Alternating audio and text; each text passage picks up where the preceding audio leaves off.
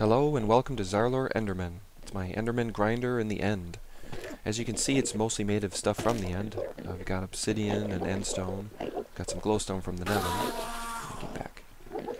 And you can see here the place where the Enderman dropped down from above. A 2x1 space for easy XP harvesting. Hello.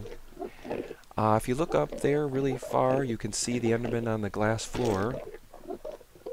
And if we go to the other side, you can see some more Endermen. There's even more up on this way, on this side.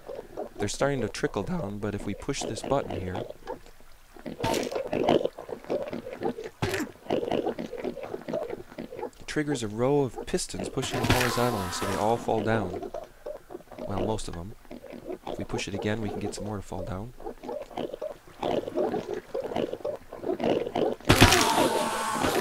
And they should be falling far enough for the one-hit kill.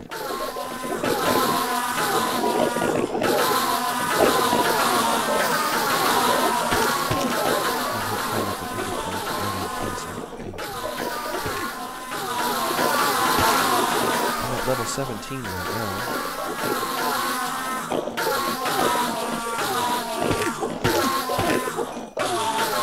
As you can see, there's a lot of ender pearls here, and we've got so many now that I think I'm going to put some lava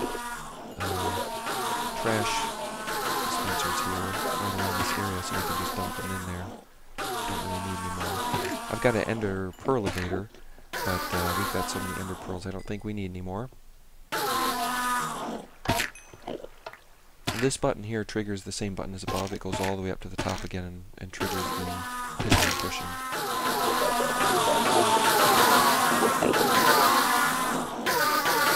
And if you time it right, you can push the button down here and keep a pretty steady flow of Endermen coming.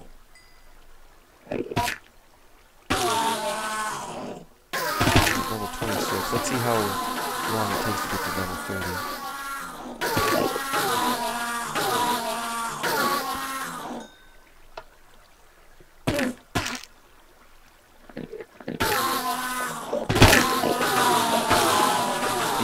Run up and down this area where the glowstone is above there and hit the Enderman, but that was kind of tedious because my end grinder didn't really have enough levels to keep a population steady, and I'd have to run from end to end. So now with the 2x1 block here, it's really easy to keep it populated and not have to run around. Okay, we're at level 30, so what you do is you'd come up here where I've got an enchantment station. It's got the old level of bookshelves, but it still works for level 30, of course. And let's take a look up at the actual grinder itself. There's a ladder that runs all the way up the inside here.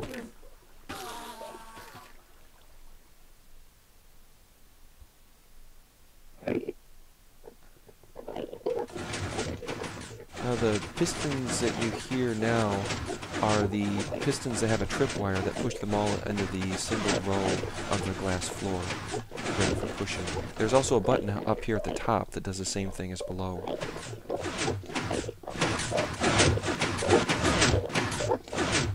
So let's push that button and watch it fall down from here.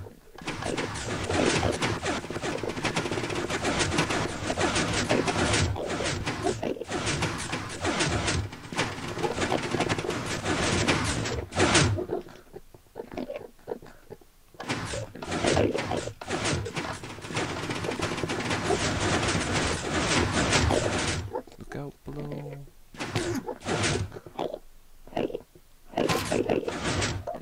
Okay, let's go up some more. Take a look at the rest of this.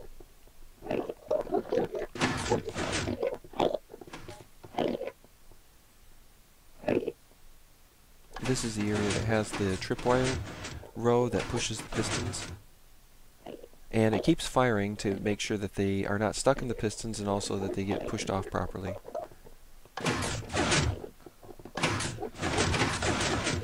So as you can see, here's the piston pusher levels. The sticky pistons have snow blocks in front of them. That's not white wool. That's because it took a lot of white wool and it was hard to come by materials in the nether. It used to cost $500 every time we teleported out to the nether. So having a snow golem with unlimited snow was an easy way to get the building materials. You can see that single row with the tripwire above it from here, pushing them all into the glass floor row. And on this side it's the opposite side. Now there's glass and half slabs up at the top here, so the Enderman won't spawn up here. And you can see my dirt path that I took to get from the island of the end out to here, so that we'd be far enough away so Enderman wouldn't spawn on the island. They'd only spawn in the grinders. Let's go down to that vine level and take a look at the piston pushing again.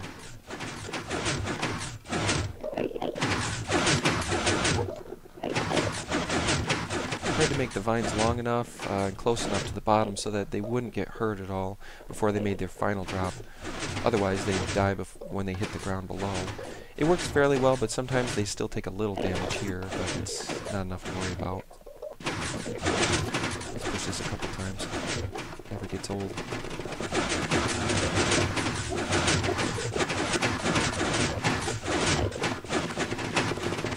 Again, this design was based on JL2579's blaze spawner. He had this in the nether because he couldn't use water there to push the blazes, or he couldn't use water, of course, and he can't use water to push Enderman, of course, because they'd teleport away, so made a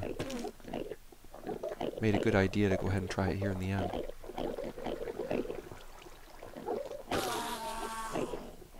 Let's take a look at the live map here for a second. This is the grinder from above, top-down view, and this is the side view. And let's take another quick flyby of the whole grinder.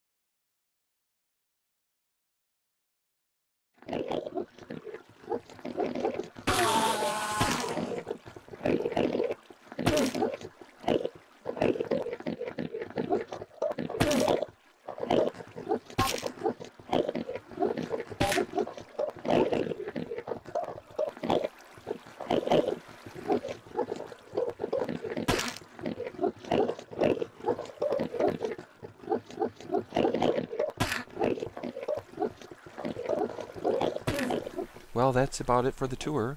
Thanks for watching. Come to the WoodenAxe server and become a donator. You'll be able to go to the end and the nether, and you can visit Res TP Zarlor Enderman.